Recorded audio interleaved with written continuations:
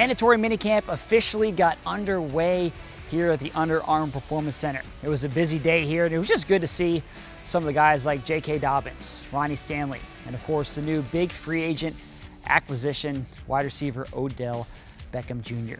Now, minicamp is a fun time on the offseason calendar. This is the 1 week of the offseason where the entire roster is here for practice, and it's good to see everybody, like I said. Now, there was no practice today. That starts tomorrow. We'll get a chance to see over the course of the next 3 days these guys out there on the field, and it's a good chance to get a feel for where the team is at this point before training camp opens in late July. On offense, we're going to get a chance to see this offensive line in place, and also the entire offense go to work in implementing Todd Monken's new scheme. Now, in addition to what we see on the field, this is also a busy day for us on the media side, because today is when we hold our annual media day, and this is basically a giant video and photo shoot to gather content that we use over the course of the entire season. Now, this includes social media, our TV shows, and of course, the giant Ravens vision boards on game days at M&T Bank Stadium. As you can see behind me here, this set is one of many sets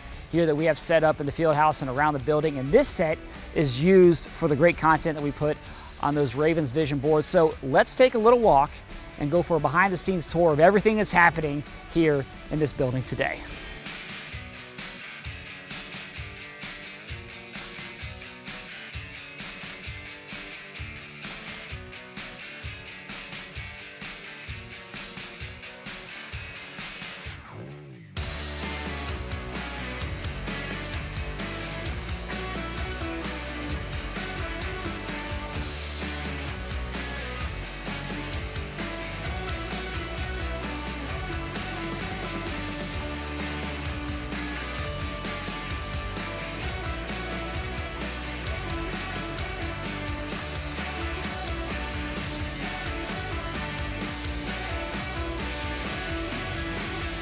So it was a busy, fun day here at the Under Armour Performance Center, but it's good to have the guys back, and I can't wait to see everyone on the practice field tomorrow. Stay tuned for a busy week of content, and we're gonna bring it all to you over the course of the next few days. That's it for me on Final Drive. Thanks for watching.